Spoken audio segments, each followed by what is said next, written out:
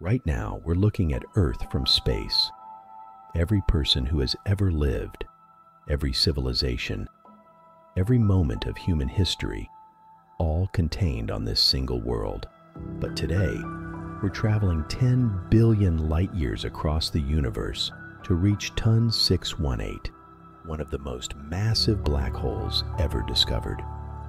By using this simulation, we can travel faster than light itself. There's our sun, the star that has kept life going on Earth for millions of years. But out here, it's just one among hundreds of billions of others. Each one of these stars likely has planets orbiting it, rocky worlds, gas giants, frozen moons. Some of these systems might even have life, although we'll never know. TUN 618 lies over 10 billion light years from Earth. The light we see from it today began its journey when the universe was only 3 billion years old, when Earth had just formed and life didn't yet exist. That glowing band of light ahead is the center of the Milky Way, where hundreds of millions of stars orbit in a dense cluster. At the center sits Sagittarius A star, the supermassive black hole at the center of our galaxy. It weighs about 4 million times the mass of our Sun. However, TUN 618 weighs up to 66 billion solar masses. That's more than 15,000 times heavier than the black hole right there at our galaxy's center. TUN 618 doesn't exist in the Milky Way. It lies far beyond our entire local group of galaxies, far beyond Andromeda, in a region of space that requires powerful telescopes just to see. It's incredible to think that everything humanity has ever known exists within this structure. A barred spiral galaxy stretching 100,000 light years across.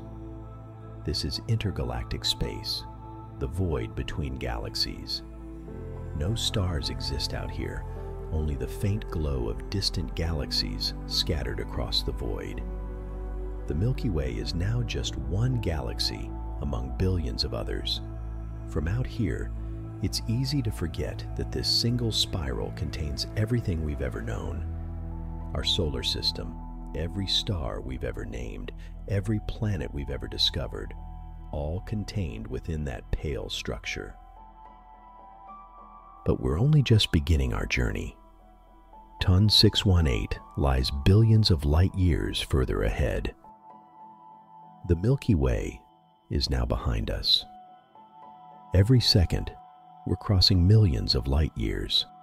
Light would take millions of years to cover the same distance. These points of light passing by aren't stars. They're galaxies. Each one contains hundreds of billions of stars, planets, and possibly life forms we'll never encounter. This is what most of the universe actually looks like. Empty space. Intergalactic void stretching between distant galaxies. If you were really out here, you could travel for millions of years and see almost nothing. Intergalactic space is so empty that there's less than 1 atom per cubic meter. No stars, no planets, no dust. Just the faint light of galaxies separated by incomprehensible distances. Some of these galaxies are spirals like the Milky Way. Others are elliptical, shaped like giant spheres of stars. Some are irregular, their shapes distorted by collisions with neighboring galaxies. Almost every galaxy has a supermassive black hole at its center, millions or billions of times the mass of our Sun. But none as massive as the one we're traveling toward. The further we travel, the further back in time we're looking. Light from these distant galaxies left billions of years ago. We're seeing them as they were in the ancient past, not as they are today. Some of these galaxies might not even exist anymore. The light we're seeing could be from galaxies that have since merged with others, or had their stars stripped away by gravity. We won't know for millions of years. Our destination lies in a region of space that from Earth appears in the constellation Coma Berenices. But it's not nearby like the stars in that constellation. It's billions of light years beyond them.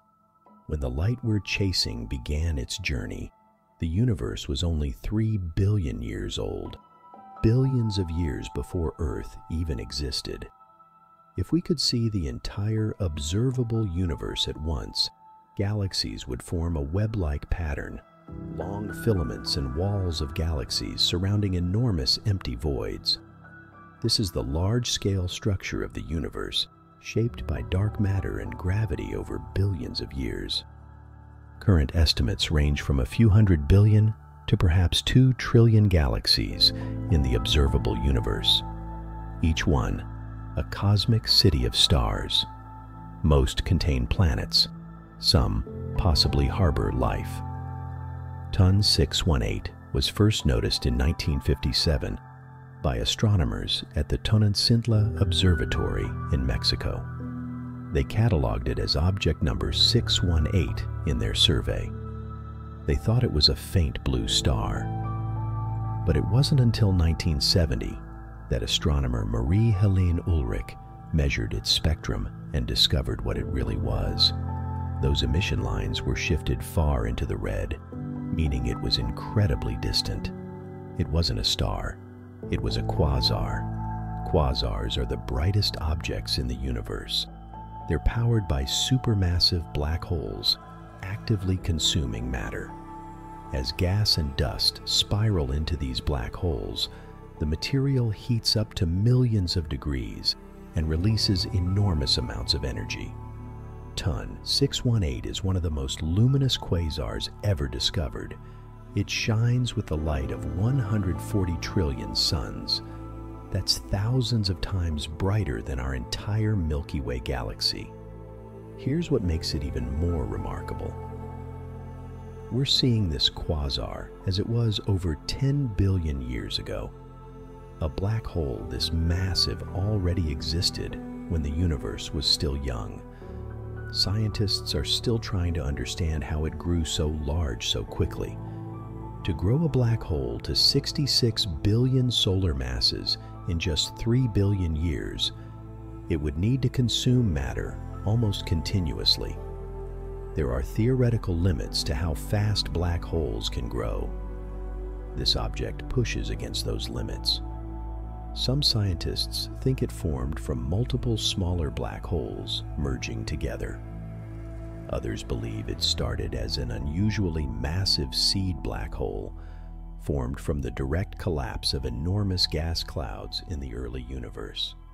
The galaxies around us are becoming more numerous. We're approaching a region with higher galaxy density. This is common in the universe.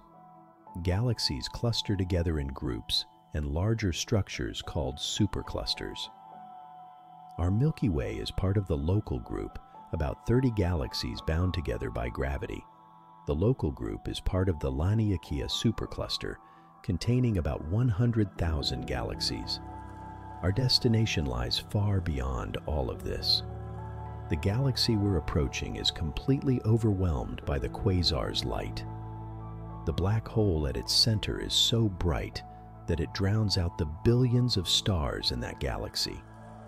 From Earth, even with powerful telescopes, we only see the brilliant point of the quasar. But the galaxy exists, a massive galaxy with billions of stars orbiting that supermassive black hole at its center. Surrounding the quasar is an enormous nebula of glowing gas, stretching hundreds of thousands of light years across. We're now over 10 billion light years from the Milky Way. If we looked back, our home galaxy would be invisible, lost among billions of others. Earth, the Sun, everything humanity has ever known, reduced to nothing in the cosmic vastness. The light we're approaching left when the universe was a quarter of its current age.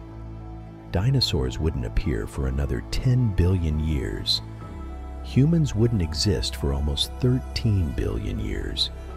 And yet this black hole was already there, already massive, already consuming matter and shining across the universe.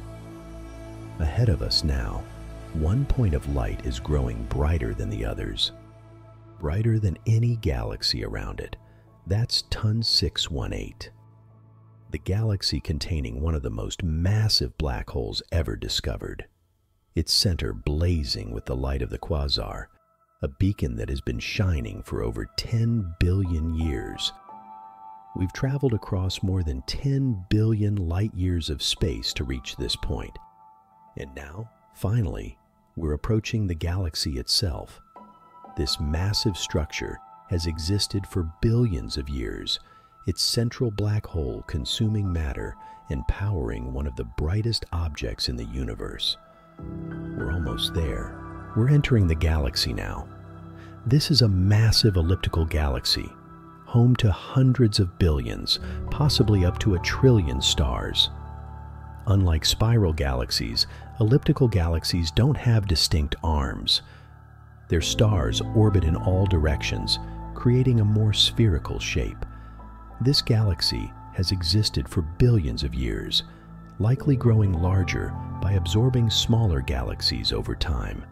The quasar at the heart of this galaxy is so bright it drowns out the stars around it. From Earth, astronomers can see the quasar, but not the galaxy itself. The galaxy is there, but the black hole's light is too overwhelming. We're almost at the center now. There, two massive jets shoot out from the poles, beams of particles and energy blasting away at nearly the speed of light. These jets stretch thousands of light years into space. This is how quasars work. Not all material falling toward the black hole crosses the event horizon. Some gets caught by powerful magnetic fields near the poles and gets ejected outward instead.